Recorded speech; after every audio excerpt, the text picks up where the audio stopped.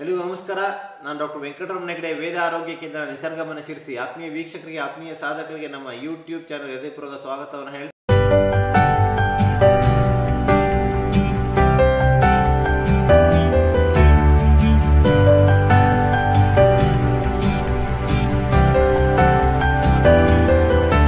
ಕನಕ ನಿಸರ್ಗ ಮನೆ, ಕಾಗಿನೆಲೆ ಪಾರ್ಕಲ್ಲಿ, ಹಾವೇರಿ ಹತ್ರ ಕನಕ ನಿಸರ್ಗ ಮನೆ ಅನ್ನುವಂತಹ ಬಹಳ ಸುಂದರವಾದಂತಹ ಪ್ರಕೃತಿ ಚಿಕಿತ್ಸೆ, ಯೋಗ, ಆಯುರ್ವೇದ ಆಸ್ಪತ್ರೆಯನ್ನು ಶುರು ಮಾಡಿದ್ದೇವೆ. ಅಲ್ಲಿ ಬಂದು ಕಷ್ಟಕರವಾದಂಥ ತೊಂದರೆಗಳಿಗೆ, ಎಲ್ಲ ರೀತಿಯ ತೊಂದರೆಗಳಿಗೆ ಚಿಕಿತ್ಸೆಯನ್ನು ಪಡೆಯುವಂಥ ಅವಕಾಶ ಇದೆ. ಡಾಕ್ಟರ್ ಪ್ರವೀಣ್ ಅವರು, ನಾನು, ಹಾಗೆಯೇ ಡಾಕ್ಟರ್ ಜಿನು ಅಂಟೋನಿ ಅವರು ಅಲ್ಲಿ ಸರ್ವಿಸ್ ನೀಡಲಿಕ್ಕೆ ಸಿದ್ಧರಿದ್ದೇವೆ ಅನ್ನುವಂಥ ಮಾತನ್ನು ಹೇಳ್ತಾ, ಇವತ್ತು ಲಿವರ್ ಹಾಳಾಗಲಿಕ್ಕೆ ಏನು ಕಾರಣಗಳು? ಲಿವರ್ ಹಾಳಾಗ್ತಾ ಇದೆ, ಎಲ್ರಿಗೂ ಫ್ಯಾಟಿ ಲಿವರ್ ಬರ್ತಾ ಇದೆ, ಸಿರೋಸಿಸ್ ಆಗ್ತಾ ಇದೆ. ಈ ಲಿವರ್ ಹಾಳಾಗಲಿಕ್ಕೆ ಏನು ಕಾರಣಗಳು ಅನ್ನೋದನ್ನು ತಿಳಿಸ್ಕೊಡೋಕ್ಕೆ ಡಾಕ್ಟರ್ ಪ್ರವೀಣ್ ಜೇಕಬ್, ವಿದೇಶದಲ್ಲಿ ಉನ್ನತ ವ್ಯಾಸಂಗ ಮಾಡಿದವರು, ರೆಡಿ ಇದ್ದಾರೆ. ಸೊ ಅವರು ಮೂಲತಃ ಕೇರಳದವರು. ಅವರಿಗೆ ಈ ಸೈಂಟಿಫಿಕ್ ವಿಷಯಗಳನ್ನು, ವೈಜ್ಞಾನಿಕ ವಿಷಯಗಳನ್ನು ಕನ್ನಡದಲ್ಲಿ ಹೇಳಲಿಕ್ಕೆ ಕಷ್ಟ ಆಗುತ್ತೆ. ಆಗ ಅವರು ಇಂಗ್ಲೀಷಲ್ಲಿ ಹೇಳ್ತಾರೆ, ಅದನ್ನು ಕನ್ನಡದಲ್ಲಿ ಹೇಳ್ತಾ ಬರ್ತೇನೆ. ಕನ್ನಡಿಗರು ಯಾರು ಬೇಜಾರು ಮಾಡ್ಕೊಳ್ಬಾರ್ದು.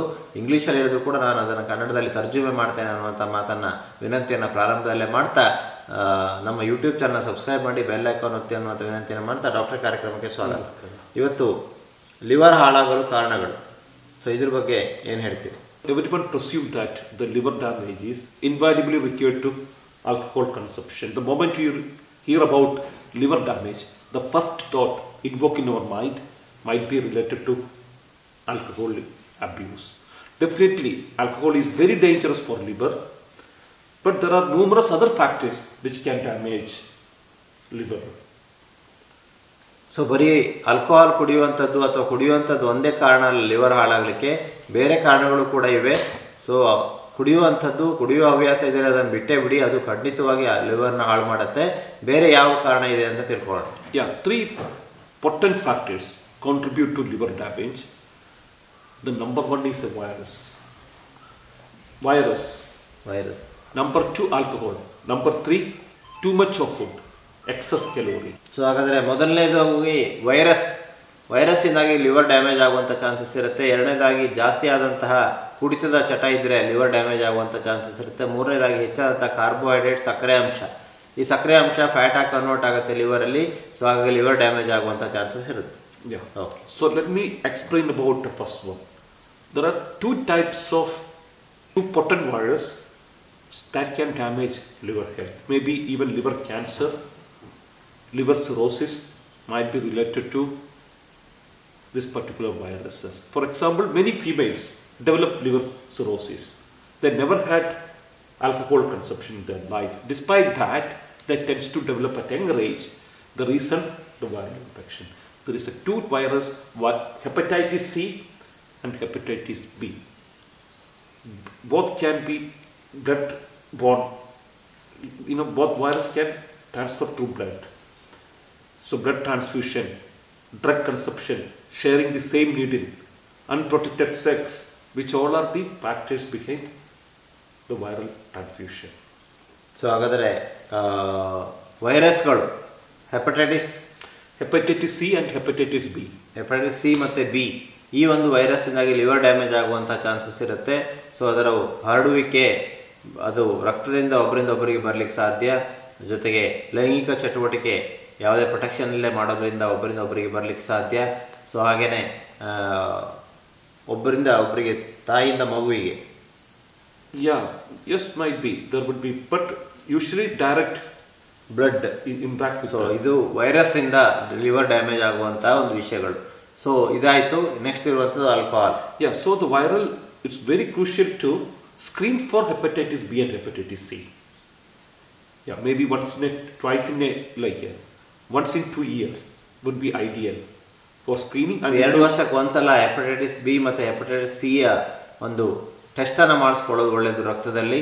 ಸೊ ಅದಿದ್ದರೆ ಪ್ರಾರಂಭದಲ್ಲೇ ಅದು ಗುರುತಿಸಲ್ಪಟ್ಟರೆ ಖಂಡಿತವಾಗಿ ಆ್ಯಂಟಿವೈರಲ್, ನಮ್ಮ ಇಮ್ಯುನೇಡನ್ನು ಪ್ರತಿನಿತ್ಯ ತೆಗೆದುಕೊಳ್ತಾ ಬಂದುಬಿಟ್ರೆ ಖಂಡಿತವಾಗಿ ಆ ವೈರಸ್ನ ಲೋಡನ್ನು ತೆಗೆಸ್ಲಿಕ್ಕೆ ಸಾಧ್ಯ ಆಗುತ್ತೆ, ವೈರಸ್ಸನ್ನು ಇನ್ಆಕ್ಟಿವ್ ಮಾಡಲಿಕ್ಕೆ ಸಾಧ್ಯ ಆಗುತ್ತೆ. Hardly 5% of hepatitis B or hepatitis C patients tends to develop symptoms. Rest of them never manifest symptom, but they can transmit the disease. And it's very important to screen.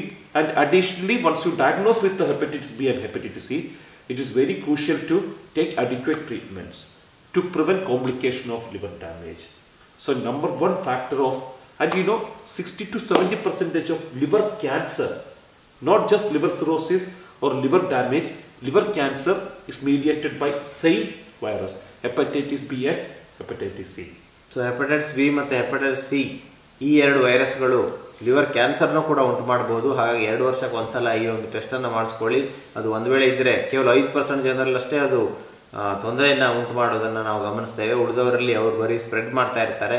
So ಹಾಗಾಗಿ ಯಾವ ಒಂದು virus ಇದ್ದರೆ ಖಂಡಿತವಾಗಿ ಪ್ರಾರಂಭದಲ್ಲೇ ಚಿಕಿತ್ಸೆ ತೆಗೆದುಕೊಳ್ಳೋದ್ರಿಂದಾಗಿ ಅದನ್ನು ಹತೋಟಿ ಮಾಡ್ಕೊಳ್ಳಿಕ್ಕೆ ಸಾಧ್ಯ. Around 30 to 40% of liver damage in India mediated by virus. Number 2, definitely alcohol. Alcohol abuse. I don't say consuming alcohol a week, once in a week, never cause any trouble. The constant and consistent consumption of alcohol. For example, imagine that you have a deep cut in your hand. If you keep irritate it every day without rest, the wound might be small, but it never get healed. But imagine in a second occasion, you have a deep cut, you have taken 1 week rest. After 1 week, it gets complete healed. Similarly, when you take alcohol, even a small quantity, there will be a small injury. And when you take very next day, that injury, you are not giving adequate time to heal. So ಪ್ರತಿದಿನ alcohol ಕುಡಿಯುವಂಥದ್ದು ಈ ಒಂದು ಚಟವನ್ನು ಅಣಿಸ್ಕೊಳ್ಳೋದ್ರಿಂದಾಗಿ liver damage ಆಗುವಂಥ chances ಇರುತ್ತೆ. ಉದಾಹರಣೆ ಮೂಲಕ Praveen sir ಹೇಳ್ತಾ ಇದ್ರು, ಕೈಯಲ್ಲಿ ಒಂದು ಚಿಕ್ಕ ಗಾಯ ಇದೆ ಅಂದರೆ ಅದನ್ನು 1 ವಾರ ಹಾಗೆ ಬಿಟ್ಟರೆ ಅದು ಕಡಿಮೆ ಆಗುತ್ತೆ.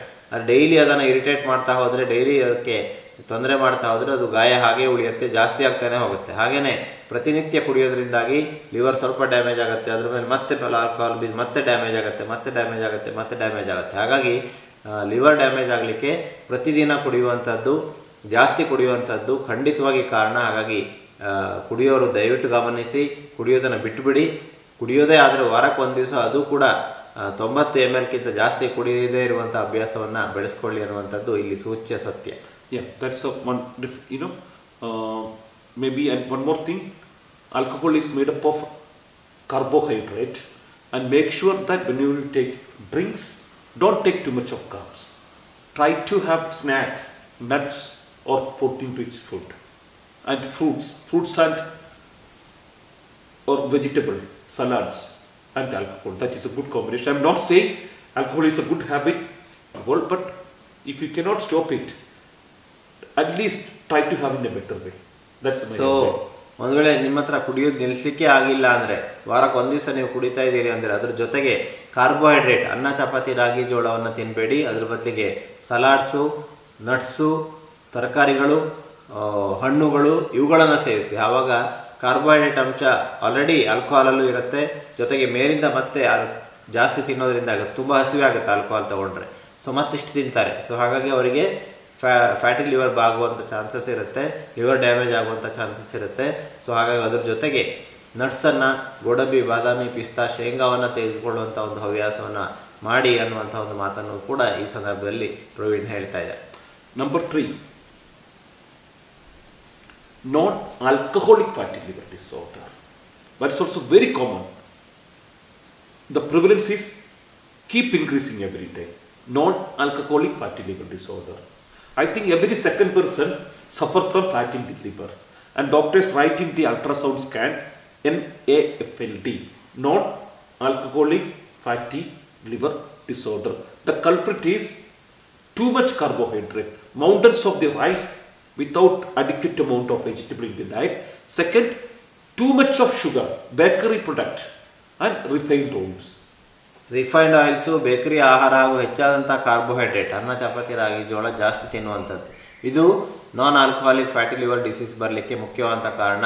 ಇವತ್ತು ಸ್ಕ್ಯಾನಿಂಗ್ ಮಾಡಿದ್ರೆ 100 ಸ್ಕ್ಯಾನಿಂಗ್ ಮಾಡಿದ್ರೆ 50 ಜನರಲ್ಲಿ ಫ್ಯಾಟಿ ಲಿವರ್ ಕಾಣಿಸ್ಕೊಳ್ತಾ ಇದೆ. ಇದಕ್ಕೆ ಮುಖ್ಯವಾದಂಥ ಕಾರಣ ಹೆಚ್ಚಾದಂಥ ಕಾರ್ಬೋಹೈಡ್ರೇಟ್. ನಾವು ಕಾರ್ಬೋಹೈಡ್ರೇಟ್ 90% ತೆಗೆದುಕೊಳ್ತಾ ಇದ್ದೇವೆ, ಅದನ್ನು 50%ಗೆ ತರಬೇಕು. ಅದ್ರ ಬದಲಿಗೆ ಪ್ರೋಟೀನ್ ಮತ್ತು ಫ್ಯಾಟನ್ನು ಜಾಸ್ತಿ ಮಾಡಬೇಕು. ಆಗ ಆಟೋಮೆಟಿಕ್ಕಾಗಿ ಫ್ಯಾಟಿ ಲಿವರ್ ಕಡಿಮೆ ಆಗುತ್ತೆ. ಸೊ ಅದನ್ನು ನಾವು ನೆನಪಿಟ್ಕೋಬೇಕು. Yeah, so I would like to give a small tips to detox liver as well in a span of 10 days. Just in 10 days. Because I've seen dramatical improvement of liver enzymes.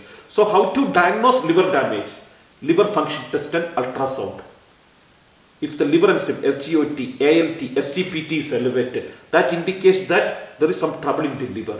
And second, USG of abdomen, ultrasound of abdomen can detect the extent of liver damage. So two tests are important, and don't worry if you have mild liver damage, even first or second stage of fatty liver, and if you are indulging in alcoholism every day to detox liver.